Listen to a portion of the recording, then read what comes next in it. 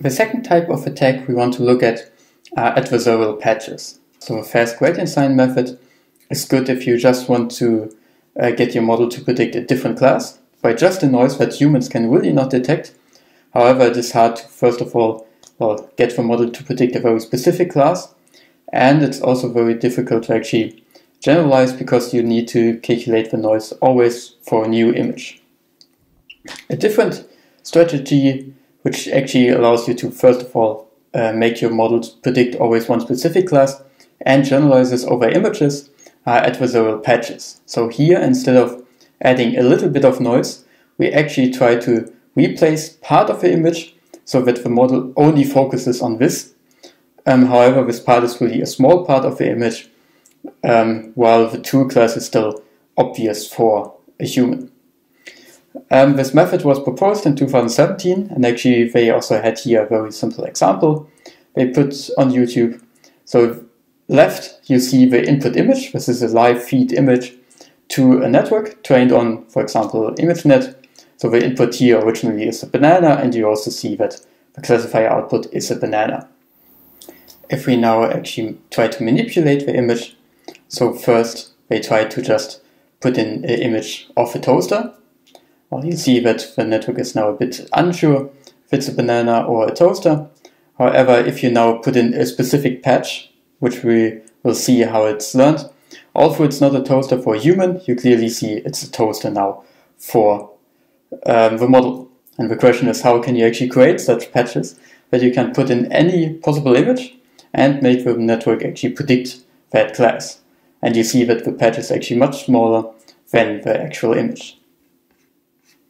We do this here in different ways. So the original paper up here actually tried to create a patch which is applicable to many models, to any possible rotation, scale, and translation variance. So wherever you put it in the image, in which rotation, etc.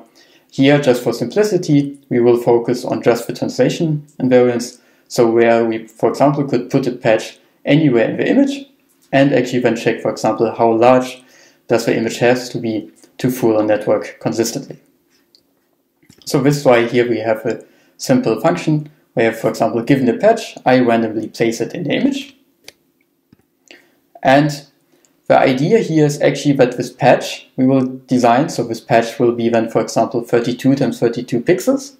And this is a parameter. So these are parameters we will learn in a standard training. So we will loop through our data set and try to maximize or minimize actually the loss for predicting always this same class, despite whatever images as input. And then we backpropagate through the network and just take the gradients for this patch. So we neglect all the gradients for the other part of the image, but just for the patch here. And that already allows us, PyTorch, to do that by just assigning a few indices here to our parameter. So given then the parameter, of course, we will have a range between minus infinity and infinity, and we have to map this to an ImageNet space, which is, of course, then with different ranges, as we only want to have values between 0 and 255 pixel, right? So that's basically what this patch forward method does. And then we have here a very simple evaluate method. Basically, if I give you a patch, we will put it randomly in the images in the whole evaluation dataset. How often do we actually fool the network? So that's also what we will check. And then you can see this is the whole loop just for training the patch. And it's actually quite simple. So we create a parameter which is the size of a patch. We just have a simple optimizer like SGD. And then we have here our training loop. So we have one target class we want. This basically says, okay, for example, we want to have a patch which always predicts toaster. When we run our model on the image, we calculate just the cross entropy loss for this target class for all the images, and then optimize always our patch. And that is a very simple loop, and in the end we evaluate our patch. So here for consistency, I basically split the training set into a train and validation part, so we can actually test it also on unseen images. However, in the experiments we have seen, none of the patches really overfit, so they already generalize also of the training set. Therefore, the results I show later are actually then over the whole training set, also just trained on part of it. So first, what you could actually now train a lot of patches. However, this also takes some time on Colab. So training a patch takes about a minute on the GPU. To not wait here a couple of minutes, I already prepared a few patches. First, we load here just the results, as also evaluating can take some time. And then I have here just a simple method which would allow you to train more patches if you want. So here I actually prepared 5 different classes. So we try to create a patch for toaster, for goldfish, for school bus, for lipstick and pineapple. So I picked the classes quite randomly and tried to cover every possible domain. And we also try different patch sizes, so from 32 x 32 pixels up to 64 x 64 pixels. First of all, we can actually try to visualize these patches, meaning that we just look at them, how they actually turned out after training. We provide here a small function to actually visualize it. We visualize them for each of the different classes and the different sizes, and there you see they are actually quite colorful. So on the left here you see all the patches we have trained to predict the class toaster. These are the patches to predict the class goldfish. This is school bus, lipstick, and this would be for pineapple. And these are the different sizes. So up here is 32 x 32 pixels, down here 64 x 64. And there you see that some of them actually really look like the class. Like up here for the goldfish, you can actually spot a goldfish in it. The eye is quite characteristic, as well as this pink-orange color. The school bus, for example, is very yellow, although you cannot really see a school bus in it. The same here, for example, with the pineapple. You can often spot still the characteristic of the classes. However, it is not always so obvious for a human now to see, okay, this is now really a pineapple or this is really a goldfish. However, these patches will now help us to place randomly in an image and cause the network to predict our specific class. We can first of all try that on a quantitative level, so meaning that we push our patches now through the whole training set and evaluate how good we perform in fooling the network.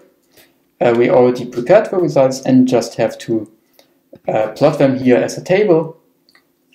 So the left here is then the class name, and here you see the top 1 classification, so the accuracy of that all of the images are predicted as this class with a patch randomly placed in our image. And you see that the larger the patch gets, the better our accuracy of course becomes. And already for patch size of 64 x 64, we almost fooled the network for every image, meaning that wherever I put the patch in the image and whatever image I actually have, I will fool the network. The same even for 32 x 32 image or patch. This only covers 2% of a whole image. We are able to fool a lot of the images for the network. However, you also see some difference in the classes. So for example, pineapple and school bus seems to be very easy classes to fool the network with.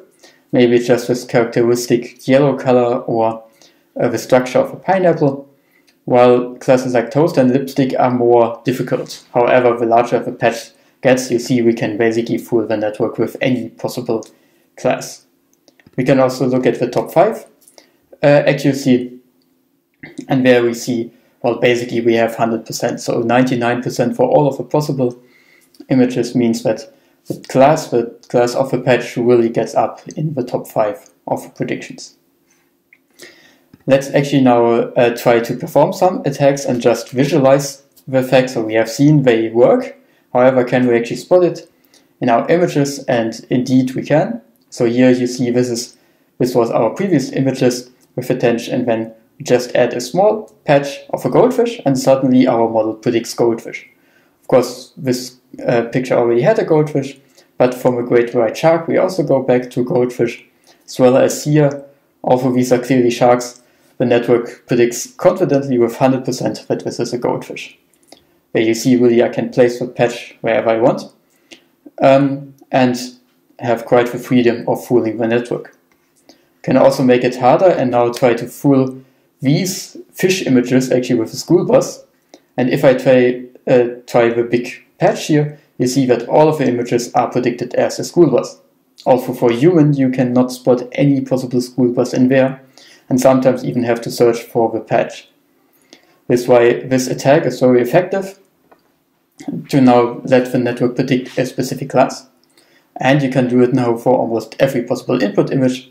If you have a model, for example, in an application which has a live feed video, you can just create such a patch, put it in the front of a camera, and then always get your class predicted. Some people already tried, for example, to create glasses with these certain patterns, and they basically then stand in front of a camera, and the camera detects them as a specific person because of the pattern of their glasses. And there you see that this is actually quite dangerous, and we just required a few lines of code to actually generate these patches.